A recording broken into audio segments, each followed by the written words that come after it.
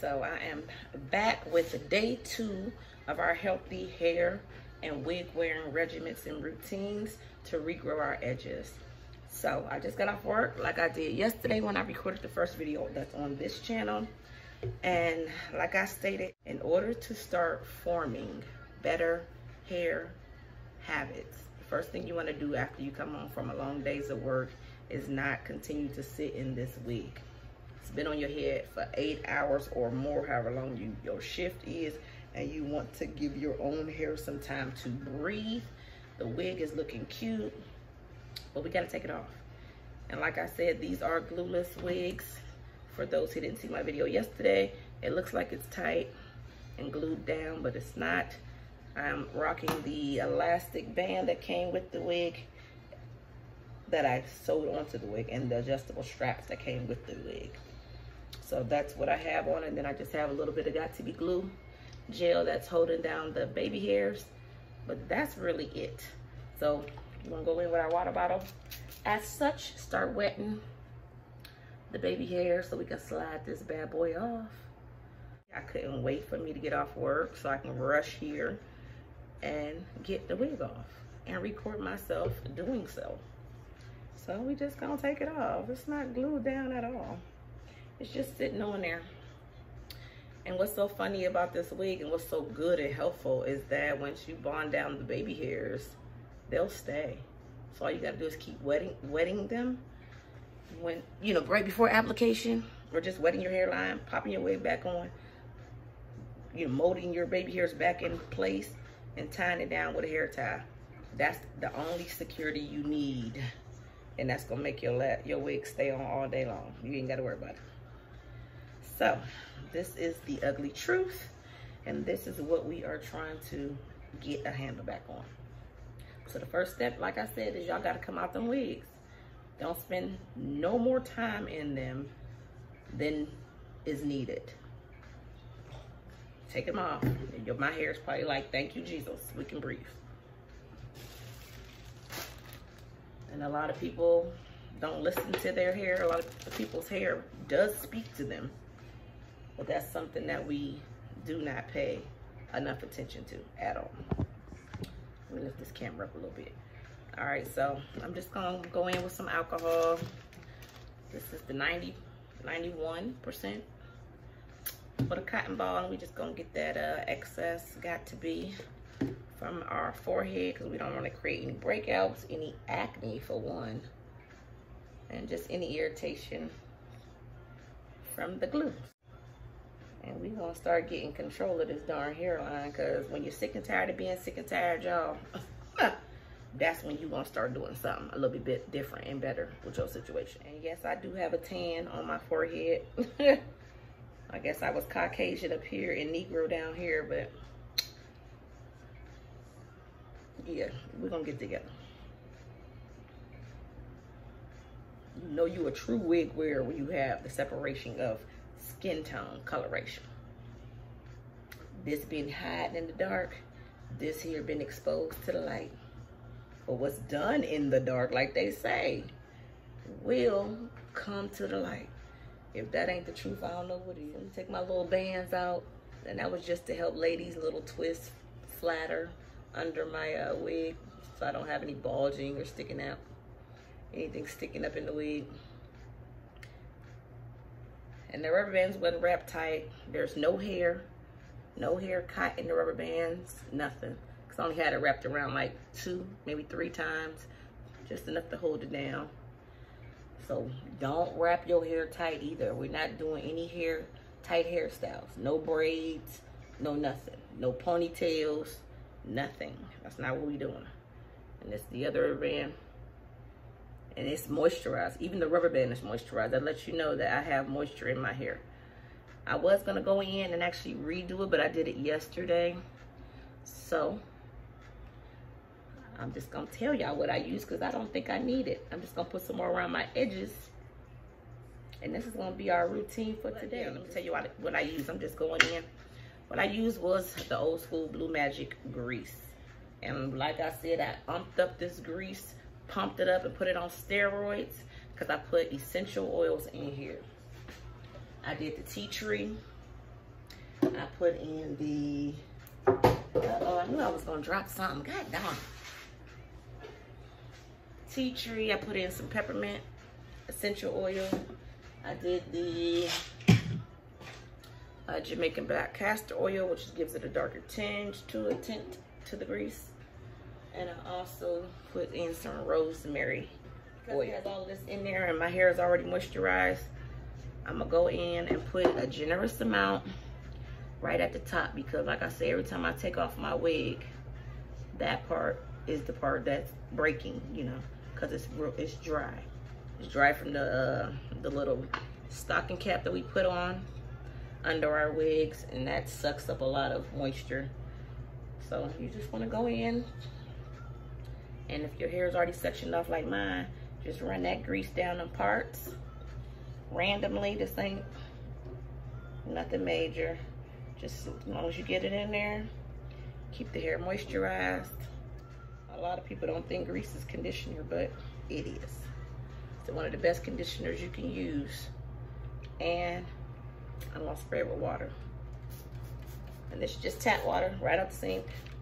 Not drenching it, but misting it, creating some moisture,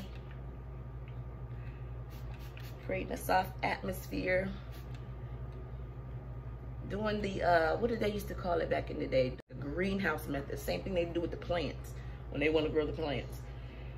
And it creates a warm environment, right? And what happens to the plants? They grow.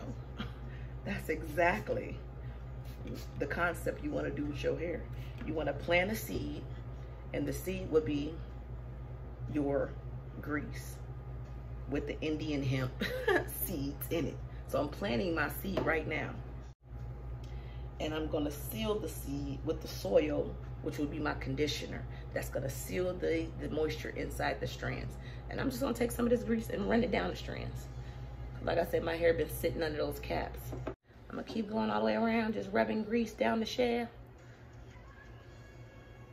And we trying to get our hair back thick. But I think you can pick up right now where your hair is at and the state that it's in. And you can start creating healthy growth habits from today. So that's what I'm gonna do. I might not post every day, but just know I'm here doing this. Even if I'm not on camera, I'm in here doing this every day. All right, and we're gonna just take the grease that we made, our little concoction, Blue Magic, and start rubbing that into your scalp. Just start. And you want to give it a good massage, because you want that oil and all of that stuff to start penetrating your hair follicles, because we're trying to stimulate some growth, trying to get the blood flow to come back to the hair follicles and rejuvenate and regenerate the hair to start growing. So we're just trying to promote it. Promote your hair to start growing back.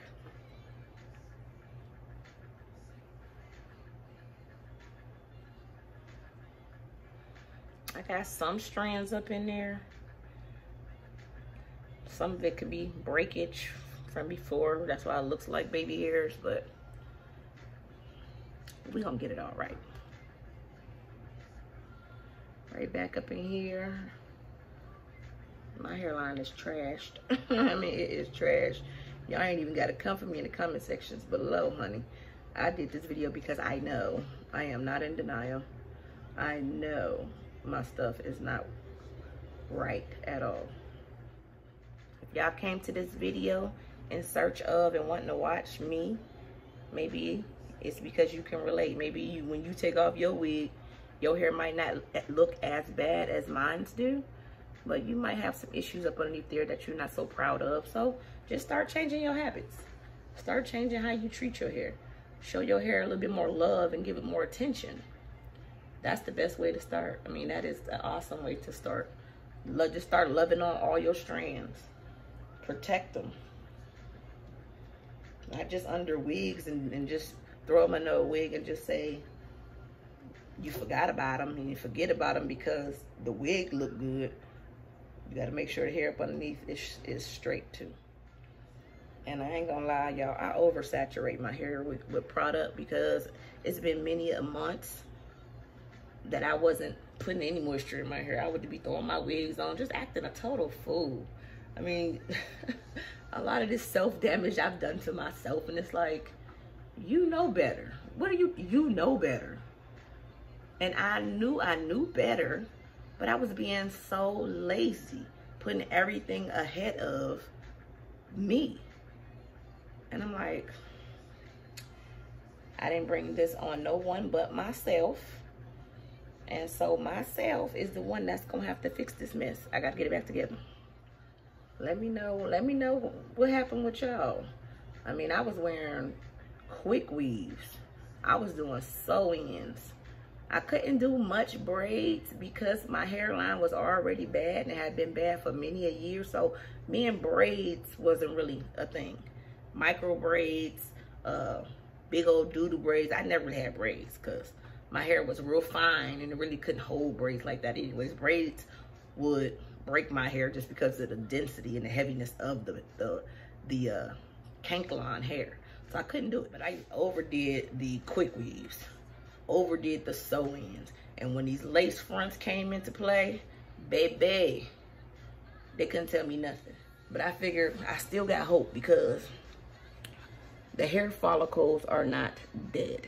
Dead hair follicles is when you don't see, I don't know if the glare is right there, but when you don't see any, like zero, no hair, that means your hair follicles are dead and it's beyond repair. You can't even grow them back at all. I mean, you might need to go to a dermatologist or some kind of hair doctor and maybe get the transplant, or they transfer the strongest hair off from the nape and transfer it and implant it into the bald areas to help the hair start growing back in that certain spot. But if you are totally slick, like slick, a baby's butt slick, 9 times out of 10, your hair probably has been damaged beyond the point of repair, and it kind of might be a total loss. But if your hair has still have these little fine hairs, you see these little itty bitty hairs, that means your hair follicles are still there. They weak, but that's where the nurturing part comes in. We're gonna nurture these things back. We're gonna go in just with some conditioners. Like I said, we're gonna do the greenhouse method. We put our grease in, we sprayed it, misted it with water.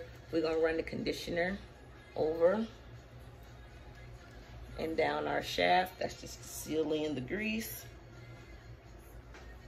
And then we're gonna go over here and get a plastic bag and we're gonna put it over our head. And this is gonna be just like a deep conditioning for tonight. So our hair will be nice and moisturized by the time we need to get up and go somewhere tomorrow morning, such as work, like I have to. Our hair will be okay to put the wigs back on. This twist was coming out anyways.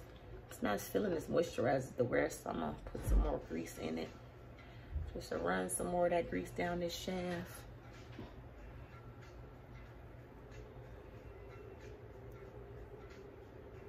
Just gonna run that down like that. You see how that curl just drew back up?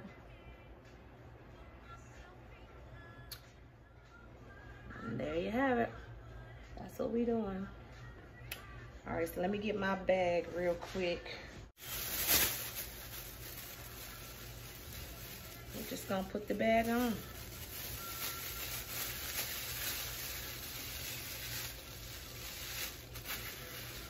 Squeezing some of the air out. Just trying to trap that heat, your body heat, to create moisture. There we go.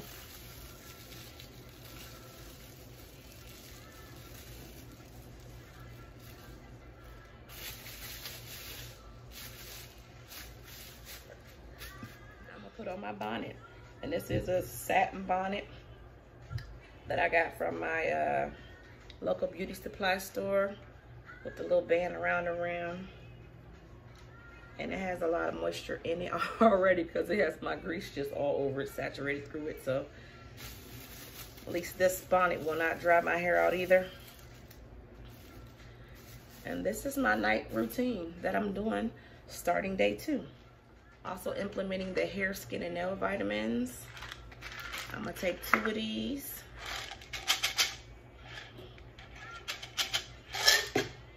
And this is what the peel looks like. You probably can't really get a good look on that, but little multi-grain peels. If you're not a peel taker, I believe they have these at the store in gummies. And I am not a peel taker at all, but I'm getting good because I want to regrow my hair. So I'm willing to swallow these, okay? That's like our nightly routine, and that is just something very super simple.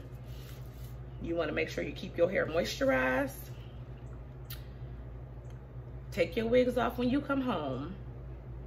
Moisturize your hair, mist it with some water. Water is your #1 moisturizer. Water. Put a nice base, which is your grease, amped up on all your essential oils in your grease. Seal everything in with your conditioner. Put your plastic bag on, any bag from the grocery store. Put your bonnet on. Pop 2 pills. Stop worrying. And rest. Chill out. Watch your favorite movie. Drop me a comment down in the comment section below. Go over and visit the first video. If this is your first time to my channel, welcome. But hopefully the channel will grow. Pass on the knowledge, pass on this video, pass on the link to everyone that y'all know that's suffering. They ain't even gotta be suffering. If they just like watching natural hair regrowth regimens, that's what we're doing on this channel. Because I didn't want to set this channel up to be able to hide and cover up our bald spots. I wanted to be able to do something to implement growth and promote growth to regrow our bald spots. So until next time, I will check y'all in my next video.